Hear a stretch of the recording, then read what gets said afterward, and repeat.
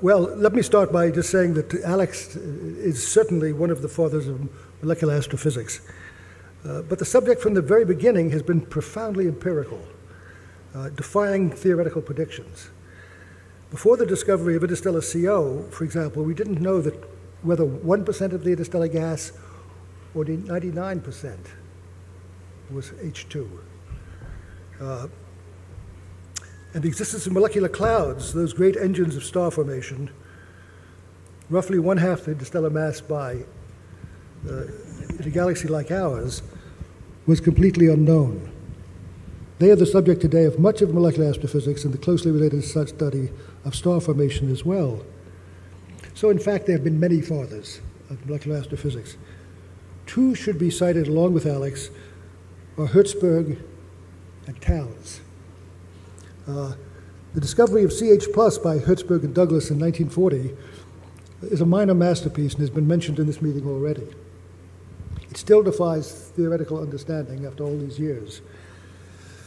It is the first non-terrestrial molecule identified in space before being found in the laboratory, and the first of many. His influence, Hertzberg's, in astrophysics is vast, and even his very rare mistakes are edifying. His statement at the end of Diatomic Molecules, his great monograph, that the 3 Kelvin excitation of CN, which we now know to be the first measurement of the cosmic microwave background, was an entirely reasonable conclusion at the time.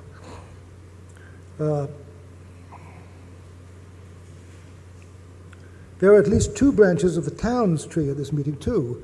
Jim Moran is one, I am another.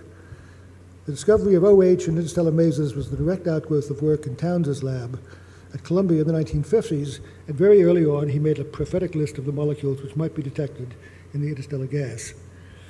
Our knowledge of the distribution of molecular clouds in the galaxy can be traced to Towns's laboratory and his students. But as this meeting shows, Alex's influence and contributions are omnipresent in molecular astrophysics. After Klemperer and the observers made us understand that ion molecule reactions and positive molecular ions were a necessary component of the interstellar gas, there was a widespread belief that negative ions were too fragile to be found, and partly for this reason, the necessary laboratory backup was not forthcoming. Well, we have now observed at least 5 polyatomic negative ions, have good laboratory data on even more, and more discoveries will certainly be made fairly soon. But from the very beginning, I was influenced by 2 of Alex's papers on negative ions, one very early on with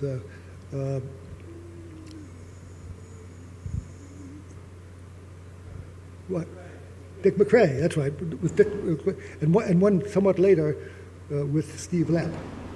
And what Alex and Lepp showed was that the ionization balance would shift from positive to neutrals and negative ions under certain conditions. So the idea that there were no negative ions in space. Yeah. Okay, so the idea that negative ions. I think this will pick up better, okay. Or speak right into here. Okay. So the idea that negative ions in space couldn't be found was simply a prejudice. And we have now, in the last 2 years, found a series of negative ions and found them in the laboratory as well. So it looks like the whole bestiary of negative ions will, in some sense, imitate those of positive ions. We already have a significant number to compare with the 14 to 15 positive ions that are known.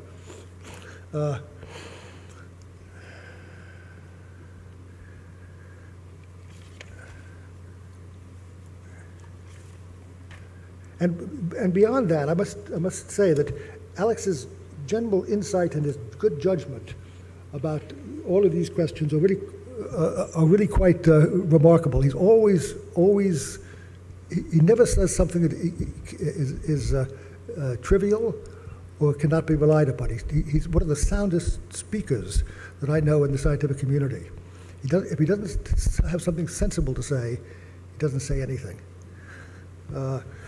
So with this brief introduction, let me turn the meeting over now to an overview talk by Tom Hartquist, how interstellar chemistry and astrochemistry more generally became useful.